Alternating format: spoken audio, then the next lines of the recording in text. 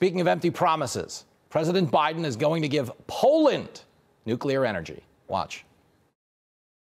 We're also launching a new strategic partnership with plans to build nuclear power plants and bolster Poland's energy security for generations to come. Wait a minute. He's helping Poland become energy independent? What about the U.S.? Here to break it down is Power the Future Executive Director, Daniel Turner. Hey, girl.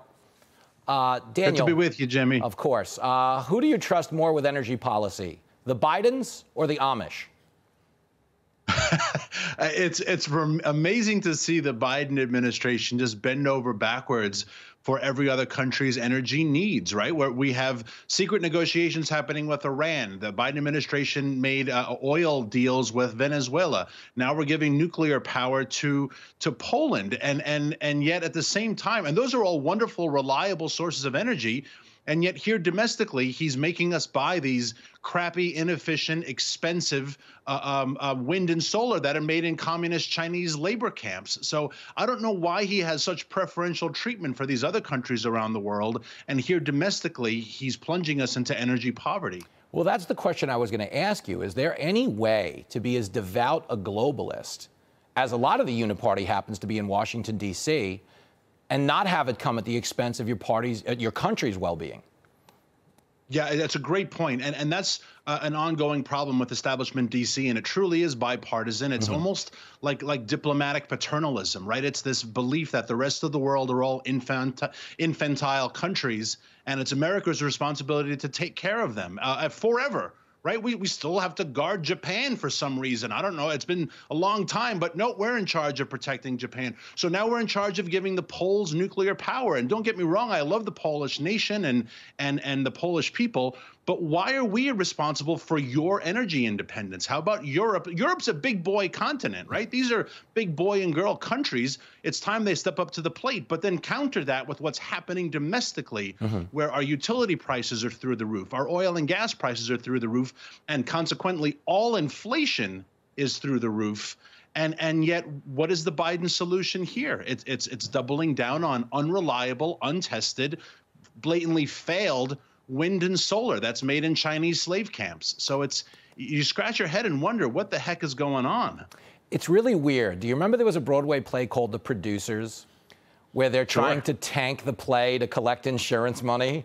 I feel like we elected Max Bialystock, and they're trying to tank we should have Nathan Lane play Biden in the second term.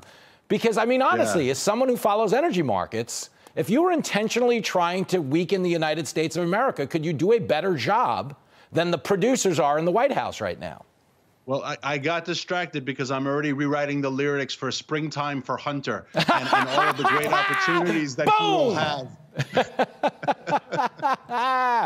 Well, listen, if you're going to have a play, it's nothing without drugs in the green room. So I think Springtime for Hunter is the way to go. It's really frustrating. And as an energy guy, I mean, I need to know this on a personal level. How many times have you almost shot your TV watching Biden in the last 2 years? It's beyond frustrating because you see the suffering in the American people. You see them struggle to pay for grocery bills. Eggs are $8 a dozen. And for Biden at his State of the Union, by the way, which never mentioned energy security for America. He's mentioning it in NATO, but he's not mentioning it here. But for Biden to talk about this rosy economy, it shows that neither he nor the vice president, none of them go grocery shopping. None of them fill up their cars. None of them pay their heating bill, because the rest of us know this is not a great economy. And it's all undergirded by the fact that we have this war on American fossil fuels. But really quickly, just to give Biden credit for one thing, there was a really powerful moment at the end of that State of the Union when he said we needed to choose between unity and shmegadahamanaha. And I think he drew a line that the American people really respected, because there's been as great as shmegada can be, I don't think the long-term yield is up there with unity. No, I think he drew a red line just like previous Democrat presidents have done, and you got to fear those red lines. Oh, Obama taking a lot of heat on this show. I love it. Thank you, Daniel. Always a pleasure, Jimmy. My man.